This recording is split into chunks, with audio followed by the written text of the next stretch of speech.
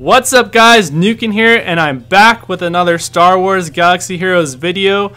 We have a special guest for you. We have a treat. We have SirGeorgeous. If you haven't heard about him, he is the guy that refined the Big Mix team. He took out Han Solo, he put Asajj Ventress, he calls it the ABC Squad. You may have heard of him, SirGeorgeous. How are you, dude? Doing great. Thanks for having me. Happy to talk about Vader and Wampa. Oh yeah, for sure. So SirGeorgeous is a member of the Republic like myself, and he is a YouTuber. If you haven't subscribed to him already, be sure to do so. The link will be in the description, one of the first links. We're going to talk about Zader and Wampa in the tank raid, and they're no gimmick. They're super strong. Zader's making a comeback, and we're going to be talking about the history of the team, about Zader, and also about the Big Mix sort of ABC squads and how they've kind of melded together to make this new, we're calling it, what are we calling it? The WAMPANADER? Wampanader. The WAMPANADER. Womp womp. Yeah. So we're going to talk about the history of the teams in the raid. We're going to talk about the mods for this team specifically. We're going to talk about the techniques and strategy for the team, how this team has some auto potential, and the future of where this team can go. So without further ado, let's get into some theory crafting about the WAMPANADER. Alright, so before we get to talking about this team specifically, it's important to kind of understand where we got here. So let's really quickly do a brief history of the tank raid, and then talk about how two tank raid teams were formed and then blended together to come together to show the Wampa Zader in action here. So when the tank raid came out, it was very difficult, right? Do you remember so how hard. The guilds, the goal was what, to get 2% or something in the tank raid? Do your percentage of if you can get your part, your 2%. And everybody was wanting it nerfed, saying it was so hard. It was impossible that we'd ever beat it. Yeah, I think it actually ended up getting nerfed in the normal mode, but not the heroic version. Yeah. And then Zetas came out, and then Darth Vader became a sort of a team that you could grind for with Ewok, Elder, and Tusken Shaman. Do you remember how frustrating that team was? Yeah, sometimes everything could go right, and you have a 2.5 million score. Other times you get like a 800k because they kill Ewok Elder at 2 enrages in, or 2 topples in. Yeah. So difficult. Yeah, so I think Denzo G ended up making that squad, and I actually did a video on it like 10 or 12 months ago. It's such a long time ago.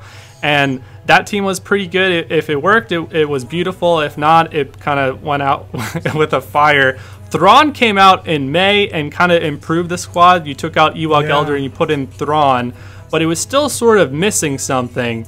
And then in August, we got Commander Luke, and he kind of changed the raid. He improved... Changed everything. Yeah, he changed the Rancor, he changed Arena, he changed everything. He improved the IGM team that McMull did, and I kind of refined that with Commander Luke. And then he created the Brotini team that I did a video on. And then BB-8 came into the game, and we want to talk a little bit about BB-8, SirGeorgeous? Yeah, BB-8, such a interesting, such a fun character, because you basically think he's doing nothing, but then he helps everyone else out so much that they get these huge numbers in the end.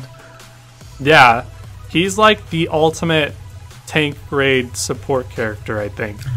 And he also helps with giving everyone potency. It's often forgotten, but that boost in potency really helps in applying the secret all intel these buff. Yeah, so BB-8 and CLS kind of changed things. And actually, let's start talking about the other team that is blended, that ended up being blended into the Zader Wampa team here. Alright, so let's start talking about the other squad that kind of blends in with what we're calling the WAMPANADER. SirGeorgeous, walk us through what you're calling the ABC squad that you did a video on about in November, a few months back.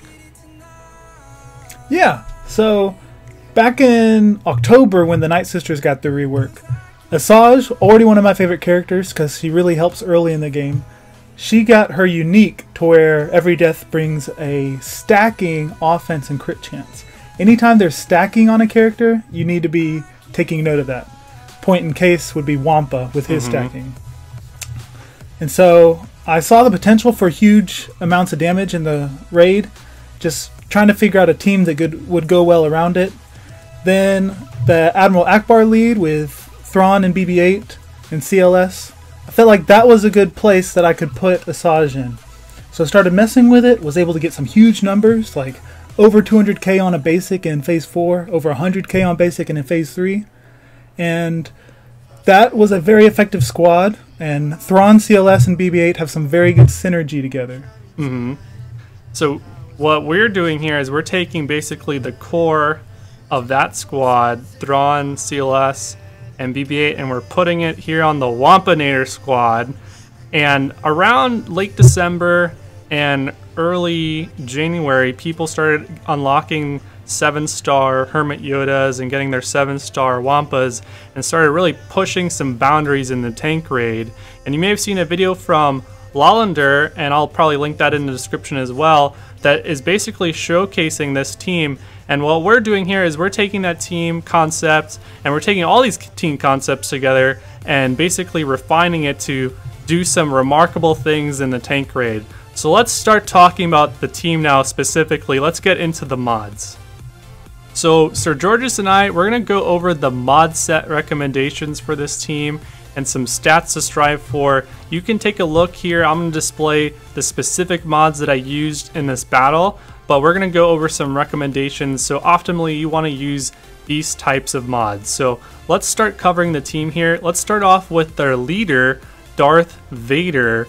So for Darth Vader, this is coming from the core of the Elder Zader team here. And for Darth Vader, you do want to run a crit damage set and a 2-piece crit chance set. And you want to strive for getting him really fast, get his speed up there, get his crit chance up, and making sure he has maximum crit damage. SirGeorgeous, you want to add anything to that? Yeah, the reason you want a lot of speed is because you want to get as many culling blades as you can. Being able to squeeze in even just one more culling blade could be another 1 million, 2 million damage that he does. And you definitely want crit chance, because it's very disappointing when he throws that blade and he gets red numbers and half the damage that he should have. Because with the buffs from BB-8 and his mods, you're looking at going from 100% to like 150 or 250% damage for that final number if he gets a critical hit.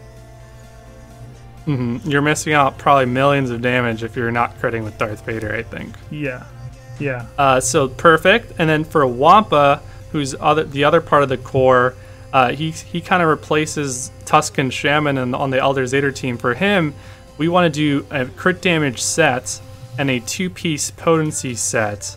And you're looking for maximizing his crit damage and getting him fast, get his speed up there, and making sure his potency is high.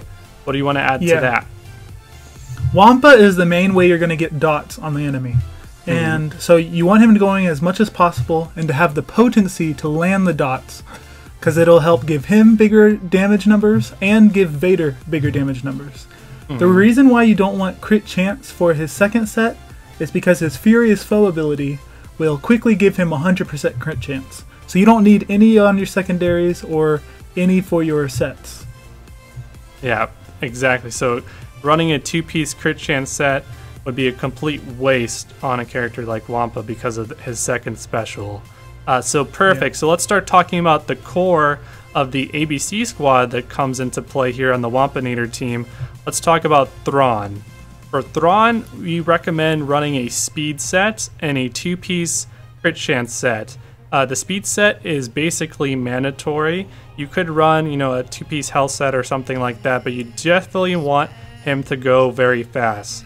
What do you think, SirGeorgeous? Yeah. A speed set is very helpful on Thrawn since his base speed is 150, so you're getting plus 15 speed with that set. And the crit chance is just to help give him some more damage from the few times that he attacks. The 3 characters here from the ABC squad, the strategy remains pretty much the same, and so the usage and modding of them is pretty much the same as well. We tried using a slow Thrawn Nukin and I, and it just wasn't as effective. It's not good. Yeah. Take our word for it. Yeah. Perfect. So that's Thrawn. For CLS, Commander Luke Skywalker, we recommend running a speed set with a 2-piece potency set. We want to get his speed really high and a little bit of potency to make sure he is basically landing some of those debuffs. What do you think about that? Besides his very useful turn meter reduction in Phase 3 of the raid, his It Binds All Things gives the whole team turn meter for each debuff he lands. So that's one of the key parts to him being part of the team, is giving more turns to Vader and Wampa. All three of these characters pretty much are just trying to enable larger numbers from Vader and Wampa. Yeah. And lastly, we have the soccer ball droid BB-8 on the team. He is a really good support character on these tank raid teams. We recommend giving him a speed set with a 2-piece health set. And we recommend getting his speed up there, making him really fast, and giving him some protection to make sure that he's nice and tanky. What do you think about that, SirGeorgeous? Yeah, so BB-8, he will rarely ever attack, and if you ever choose to have him attack, and so any kind of mods that go for offense or any kind of damage, totally wasted on him. So that's why you're just going to want to go with speed and ways to keep him alive longer. Make sure that he doesn't die in Phase 3, right? Yeah. Phase 3 can get tricky in trying to make sure you win before the enrage. Yep. All right, so that covers all the mods for the team. Let's get into some of the technique and strategy. All right, so let's get into some strategy here. So we have a few tips, some for each character. So these are some tips that if you follow these, you'll be more successful in the tank raid. So let's start off talking about Thrawn. So with Thrawn, you want to give the turn meter from his second special ability to either Zader or Wampa. It's situational. And with Thrawn, you also want to make sure that you're fracturing the main hull. So SirGeorgeous, you want to tell them why? Yeah, with Vader, as we talked about with the mods, having Culling Blade go off as much as possible is very beneficial. If Thrawn can help him get one more blade off, especially during a topple, that can mean 2 million damage just for that one extra Culling Blade.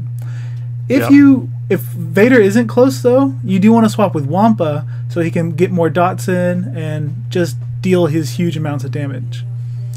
Fracture you want as much as possible on the main hull because it halves the speed, and so that'll give you more turns to get hits in from the other characters, more time to attack before enrage. Just get it in there as much as possible. Now when it comes to Wampa, what you're going to want to do is squeeze as many hits in on the hull with his basic as you can, and whenever the side turrets or side droids are up, use his AoE to whack them away. And why is that, Nukin? Yeah, so Wampa kind of takes the place of what the Tusken Shaman used to be. You want to squeeze in as many dots, damage over time debuffs, on the main hull as you possibly can. So that's his main purpose. The more dots that are on the main hull, the more damage that the Culling Blade is going to do, and the more damage Wampa is actually going to do on his basic. And then for Wampa as well, you want to make sure that you're toppling the tank. You don't want to miss any topples. If you miss any, you probably won't even solo Phase 2. And so you want to make sure that you're destroying all the turrets, and the best way to do that is just with one big Wampa smack. So let's get into Zader now. So for Darth Vader, you want to make sure that you're using his specials whenever they are available. Do you want to tell them why? Yeah, with Vader, you want to use both of his specials because you're trying to get as many dots as the enemies as you can, because it makes him and Wampa stronger. The dots never go away with the Zeta. And you're wanting to use his Culling Blade as much as possible because that is his main way to get damage. He'll have equal damage at the end of the battle to Wampa, and it's not because of his basics or AoE special. It's all from that Culling Blade dealing huge amounts of damage. Nice, yeah. And for Commander Luke, you also want to use as many specials as possible and also for BB-8. Do you want to tell them why about that as well? Yeah. So Luke and BB-8, their main function is just to help the rest of the teammates, and BB-8's sole use is getting Illuminated Destiny off, giving all those buffs and the bonus turn meter to everybody else. The way for that to happen is if the rest of the team is using specials, which is why for CLS, just go ahead and use all of his specials as much as you can. When you get to the end of the battle, you'll see that all three characters of Thrawn, CLS, and BB-8, they really don't do any damage comparatively to the others. And so don't worry about trying to keep Commander Luke in attack stance or anything like that. Just use specials, get Illuminated Destiny off, and watch Vader and Wampa get stronger and stronger. Yeah. It's funny how Commander Luke, who's usually this big bad boy attacker, is more of a support character on this team. Yeah, it's so interesting. All right, so those were some tips on the strategy of how to be successful on the team. Let's talk a little bit about Phase 3 and Phase 4. So getting into Phase 3, I like to go on manual until I've killed all the side droids at least. Nukin has had a bit more success on hitting auto and just letting it roll. I don't know if I'm lucky, but in this specific clip here, I hit auto at right at 99%. So if you want to be on the safe side, try and do a little bit of manual to stack up some dots and maybe kill the side droids. Or if you're feeling super confident, like I guess I was, just hit auto right at the very beginning. Yeah, I'd also recommend that you keep an eye on the enrage timer, because one of the runs that I was attempting, I just hit auto and let it go, since, like Nukin, I had no problem the time before, but then there was 5 turns left to enrage and 50% of the enemy left, and he ended up killing me at 6%. You know, it's pretty hard being this good. Yeah. I can't just hit auto and let the computer do it for me all the time. Ugh. Okay, so let's move into Phase 4. Alright, so we finally made it to the final phase. This is Phase 4. Phase 4 is very similar to Phase 2. It's probably a little bit easier than Phase 2 and definitely can be taken down very quickly. On manual play on this clip, I was able to beat this phase in about 8 minutes on manual, and I believe that you can auto this phase. Were you able to auto this phase, SirGeorgeous? Yeah, I did from beginning to end just to see how it would turn out. And the AI is pretty smart with Wampa, where they target the B2s and the turrets before attacking the hull. So yeah, it never really came up that it would mess up the Wampa AI is great. You're looking at probably 4 or 5 minutes or maybe 6 minutes max to solo this phase on auto, and another 6 minutes for Phase 3 auto solo. So pretty convenient that this team has a lot of auto potential and being able to solo all these phases. And actually, speaking of solos, yeah, I may have figured out how to solo the whole raid. Wait, you've been hiding stuff from me? What can I say? I'm a boss. I've pretty much beaten the game. Moving on to Star Wars Galaxy of Heroes 2. Oh, you're playing Galaxy of Heroes 2 before all of us? Yeah, it's super fun. So here's the scoop, guys. We were both working on this team, and we decided to start collaborating on it. And while we were collaborating, Mr. Overachiever over here decided that he was going to solo the whole tank raid, the whole thing. So we have an overachiever. We decided to keep the collaboration, and I hope that everyone enjoys this video. So actually, what you need to do right now is to give this video a thumbs up, and make sure that if you're new here to subscribe to my channel, and then go to the description, the video description, and the very first link should be SirGeorgeous' channel. Subscribe to him, because later in the week he's going to show and release the footage of him clearing the entire raid with this team. That's right, one team. So it should be up later in the week. Be sure to check that out. Anyways, so I hope everyone enjoys this video, and let's wrap it up here. So this has been Nukin. This is SirG, signing out. Cheers. All right, cheers, guys.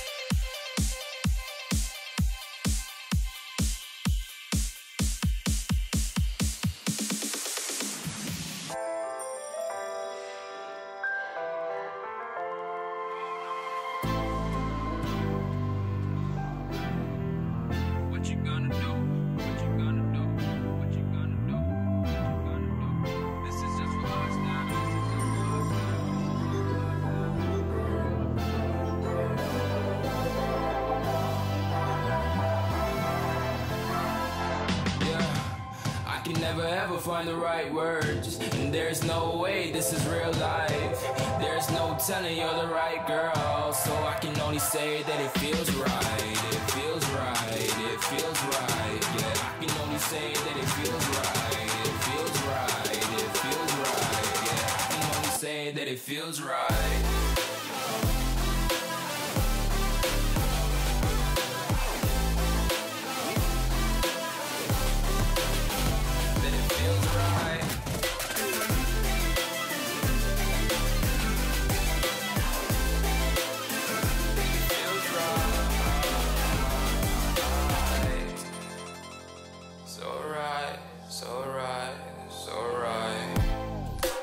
Going with the gut, never had a doubt, felt like this is just a must. Put me in perspective, I'm the deepest in the cut. Everybody tuning in, but this is just for us now. We know I ain't ballin' yet, hoes wanna holler, oh no, I don't call them back. Girl, let me see you hold it down, we gon' have a blast. Cause I just wanna know what you gonna do with all of that. Ain't gotta say a word, I know what's up, you can have it all. Watch me rip it off, I'll admit it, you got me. Then I'm the macho like Randy. The club will go out to the granny. This nigga pull up your bandit. The killers understand it.